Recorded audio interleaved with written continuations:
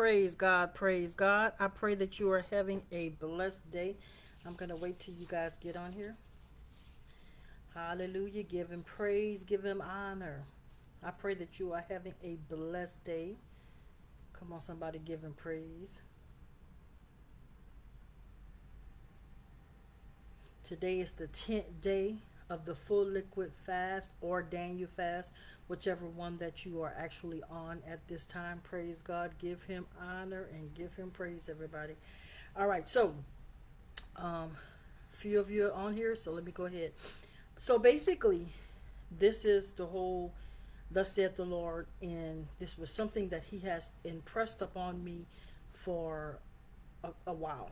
Okay, so it's called the destruction of the family, and hearts are cold, said the Lord. So I'm just going to get straight into it because I feel the Holy Ghost so impressed upon me about this subject. So I'm going to try to walk this thing through. The enemy attack marriage first. Y'all remember Christian marriages, what, 97% divorce, which I rebuke in the name of Jesus. But he attacked the family first, the marriages. Because when he attacked the marriages, then it broke down the whole family unit. So I'm going to walk this thing out. The whole thing is God is a God of love. The enemy wants you to fear. You see, every demonic entity, it actually carries other demonic entities. What am I saying? Demons do not flow by themselves. They flow together. For the spirit of hate is fear, selfishness. Come on, somebody, hallelujah, greed. All these spirits are working together. So I'm going to break this thing down. So basically, this was what God was saying. Start praying for your family. Somehow, we allow the enemy to come into and destroy every family got their issues. Issues we've never had before. Cussing each other out. Stealing from each other. Lying to each other. Killing one another. God says start praying for your family, not just your immediate family, but friends. Come on, somebody. You might not want to touch this subject tonight, but we're going to touch it. Most people are killed by people they know. Come on, somebody. I'm just trying to tell you what God is saying. He said the hearts of my people have waxed cold. The enemy came in and got that fear and that anger and offense. Fear, anger, offense. I've been hearing that for months. God says stop getting so offended. But the reason why people get offended is because of pride. Come on, somebody. We're going to peel that onion back tonight. So God is saying there's so much that you're carrying. Anger, which is danger. Come on, somebody. Hallelujah. So God was saying the family needs to come together as a unit again. Start praying for your family. What I've done, and I'm going to tell you everything I've done. I write down all my family's name, even the last name. Let's say the Dixons, then the Brannons, or the Landrys, or whatever the case, right? And I write them down, and I put them in my Bible. And when I'm praying or whatever, then I take it out, and I anoint my hand with oil. So you can imagine the paper is going to be oily and tore up after a while. And I do it lightly, and I pray over them. Father God, in the name of Jesus, every family member that is not saved, Father God, I gird them, Father God, in the spirit. I stand in the gap for them, Father God. I pray in the name of Jesus that you change their hearts. There we go. We're praying, God, change them. God, change them. You have to be specific in this hour. God, change their hearts. Father God, let them be able to hear you. Stop the enemy's voice, Father God, in their mind, in their spirit, in their soul, so that they may hear you, Father God. Excuse me, that they may fear you and get to know you, God. You have to be specific. That's why a lot of prayers are not being answered. You're just praying. No, especially when you know they have demonic strongholds, alcohol, drugs, lust, fornication, adultery, whatever they're in. Stop badgering people. Stop making people feel bad. Oh, they just this, or they just that. Or even your children, oh, they bad. Stop speaking like that. Proverbs 18:21 says, death and life are in the power of the tongue, and those that love it should eat the fruit thereof. What am I saying?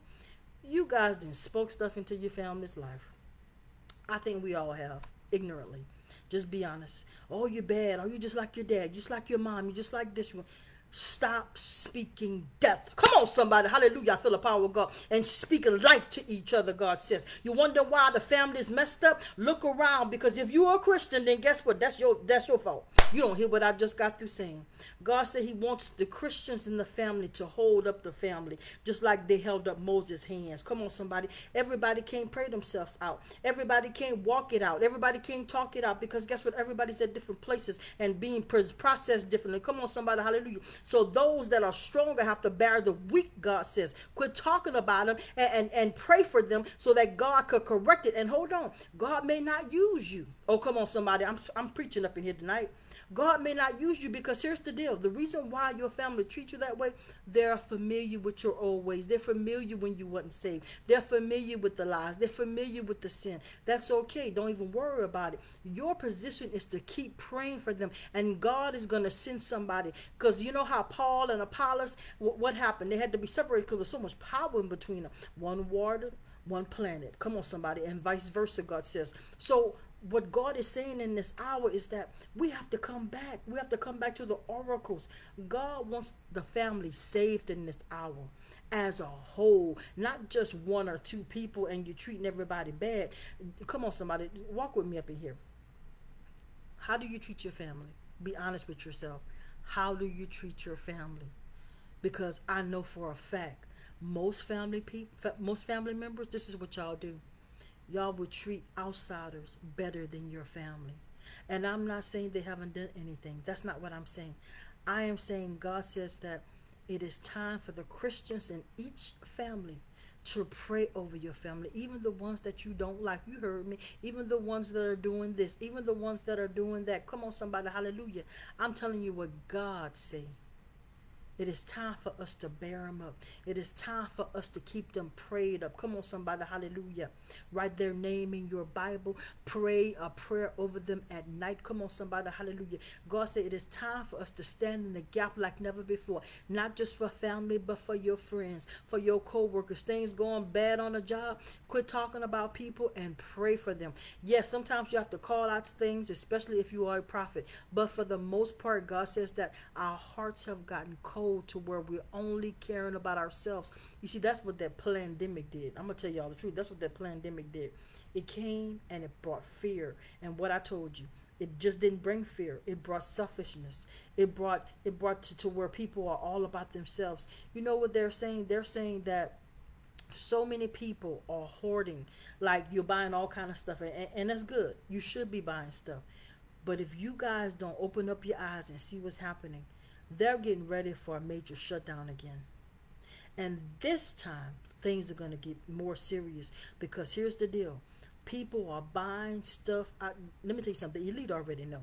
So they're going to tell their family, and their family going to tell other people. Y'all don't understand what's happening, huh? That's why I noticed it about 3 or 4 months ago, how the shelves were kind of like just, empty here, empty there. I said, God, they're going to subtly bring this thing in. I'm telling you guys something. They're going to subtly usher this stuff in. And I guess, and it's like, what they want everybody to do is to fight each other. That's what God keeps showing me. I don't know if y'all remember Hunger Games. Go look at that movie. Divergent. Go look at those movies. Even Squid Games. What happened in Squid Games? Most of y'all looked at that. I couldn't. That was just, I'm telling you, God keeps showing me them Squid Games. These are the games that they're playing even now. Come on, somebody. Hallelujah. The have and the have-nots.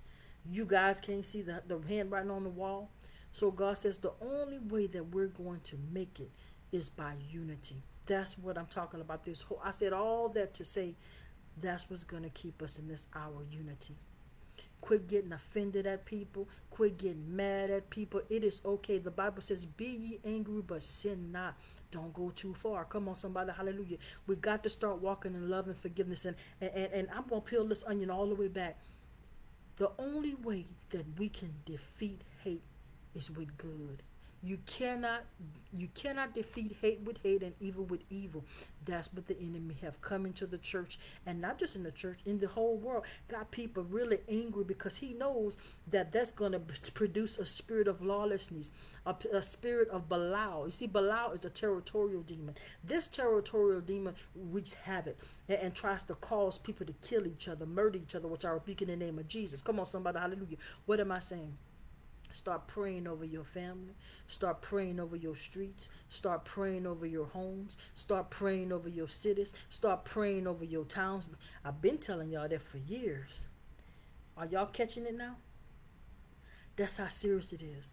Talking about it is not going to move God. Crying about it is not going to move God. But prayers of the righteous, God say, moves God. Come on, somebody. Hallelujah. You didn't hear what I just said up in here. Hallelujah. Hallelujah. But some of you just want to hold on. I'm going to be mad at this person. I'm not saying people don't do people wrong. But truth be told, if you really want to be honest, we've all done people wrong. Somebody did. We all have done it. So in this last hour, God said, get your minds right. Get that anger out your heart. Get that unforgiveness out your heart. Get that bitterness out your heart. Get that lying out your heart. Y'all don't hear what I'm saying. And hold on. It's not about judging anybody. It is about just true character, who you are in Christ. Because I'm going to be honest with you, we talk about it more than we be about it. You heard what I said up in here. Come on, somebody, hallelujah. And God was saying that the power is in your heart. It's love, the power of love. The enemy has tried to take the love out your heart. As a matter of fact, I don't know why. Y'all know I always got a story. Let me tell y'all something. And I did this and said this when I wasn't even saved. Didn't even know that this was of God. Didn't even know that that's the way we're supposed to roll. I have been through so much, and I've told most of you, well, probably all of you, very transparent, right? But I'm going to tell you something. What I always just told myself on a personal note. I've been through so much hurt and pain. We're going to just talk about with men.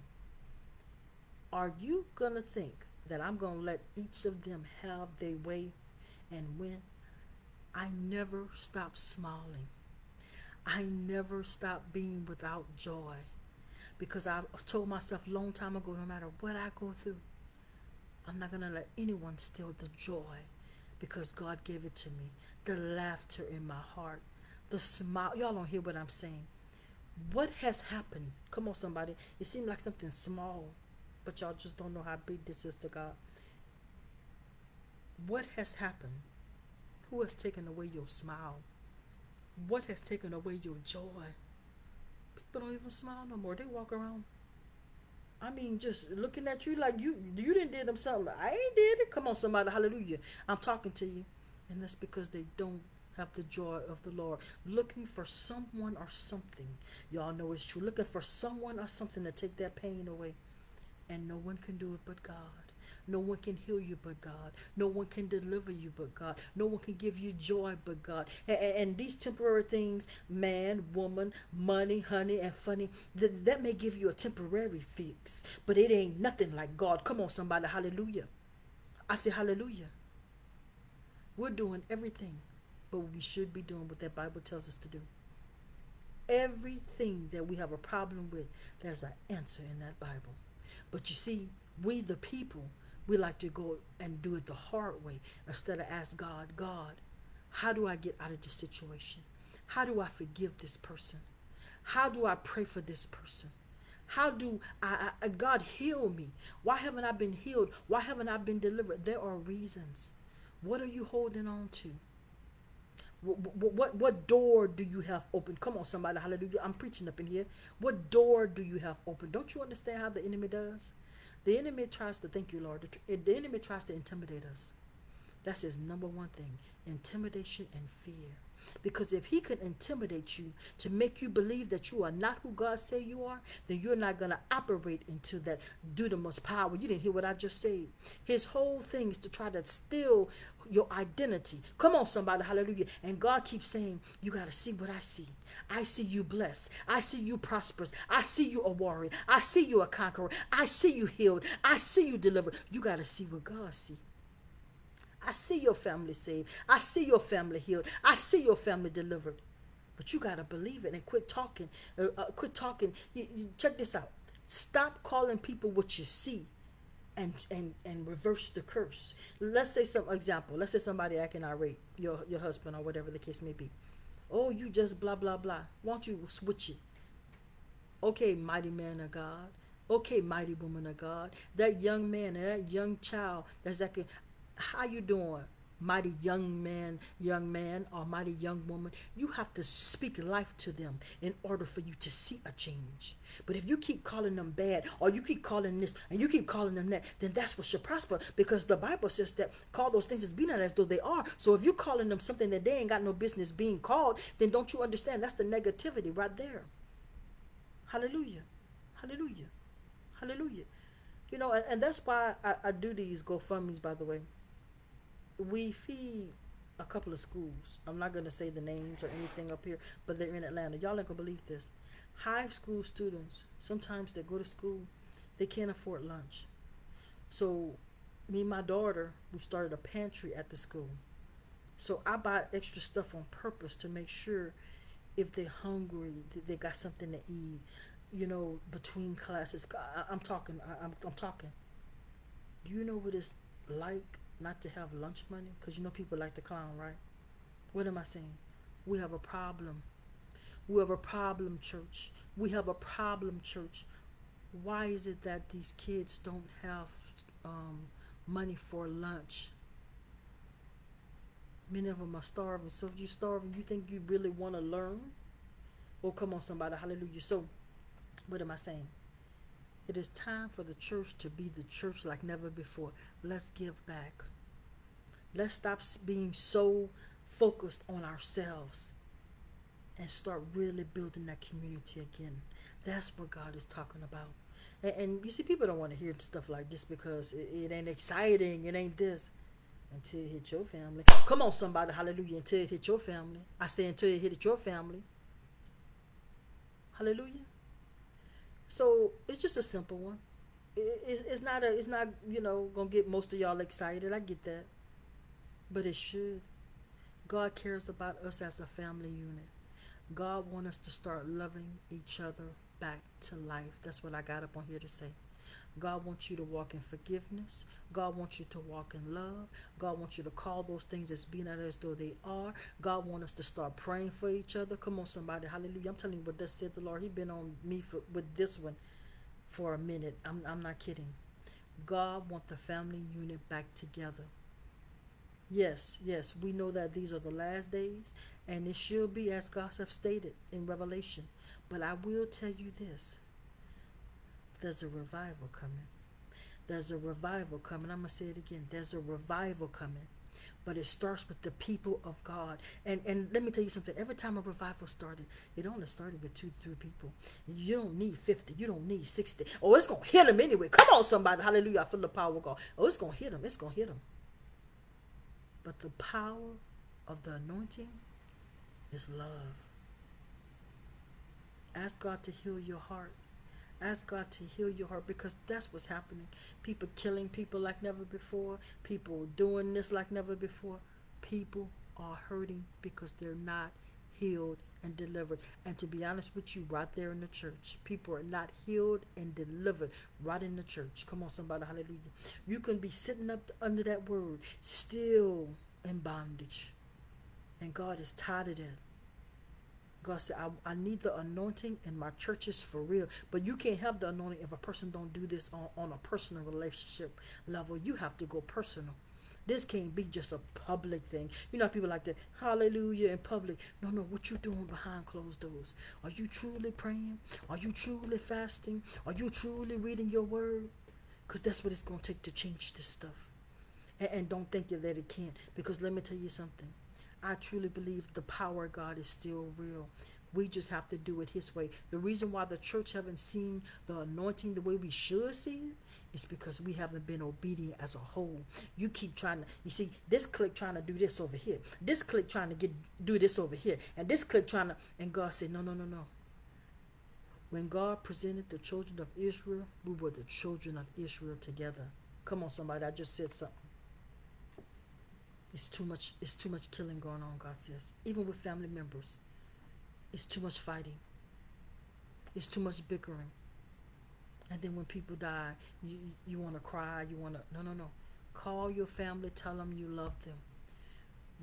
The person that has offended you, call it. Doesn't matter who's right or who's wrong. I'm telling y'all what's happening.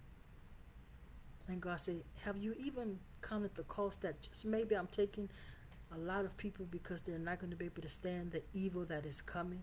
Y'all think people just dying. God is also strategic. God knows exactly what he's doing in this hour. And it's time for us to come closer to God like never before, people. I'm telling you what I hear. It is time. Stop being hateful. Stop being angry. Stop.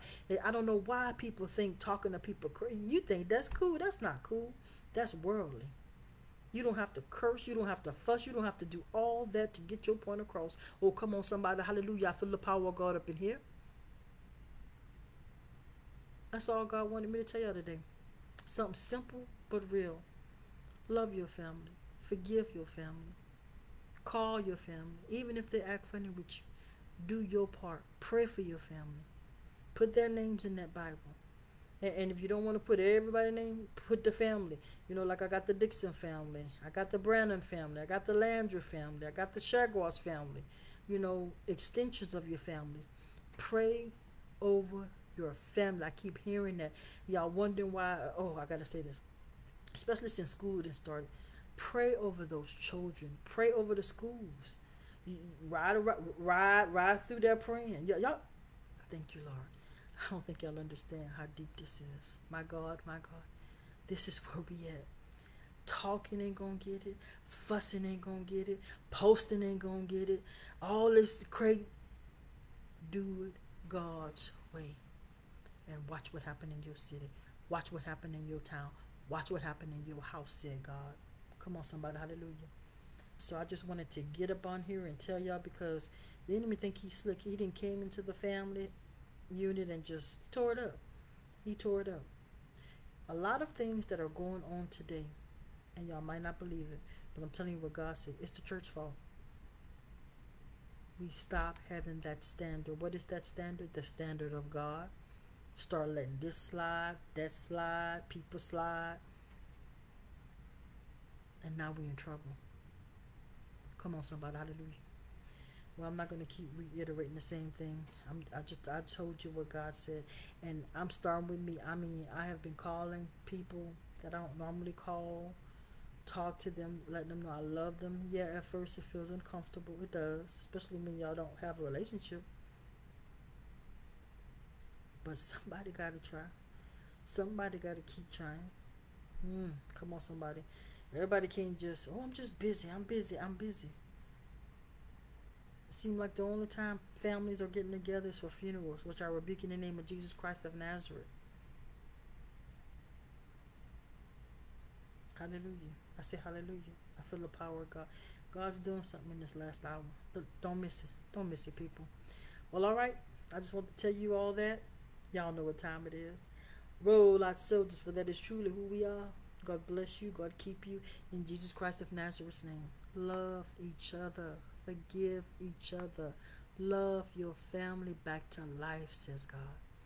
Amen. Y'all share this. Share this. Share this. And I don't know. You could do this. It's easy to hate, but it's hard to love. Come on, somebody. Hallelujah. Y'all have a good night.